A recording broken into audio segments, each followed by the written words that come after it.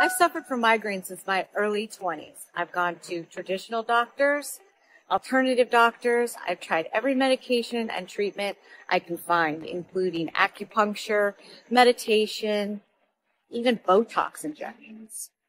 It is a debilitating chronic condition, and I'm really not comfortable putting all of this medication in my body for the rest of my life. To find a product that gives me relief without all of the side effects of medication is a game changer. It has been a lifesaver finding CoolCura.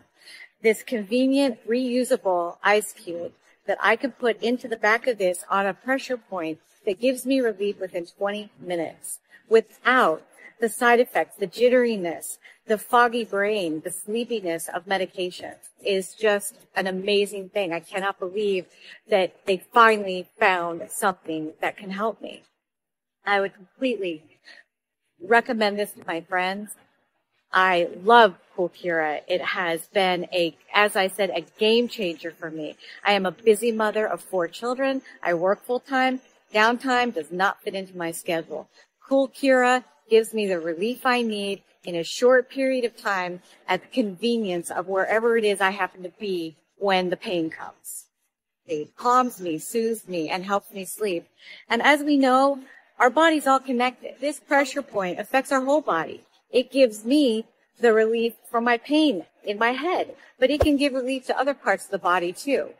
I highly recommend this to anyone who is suffering with pain, who has tried without fail to find an effective non-medication relief for their condition.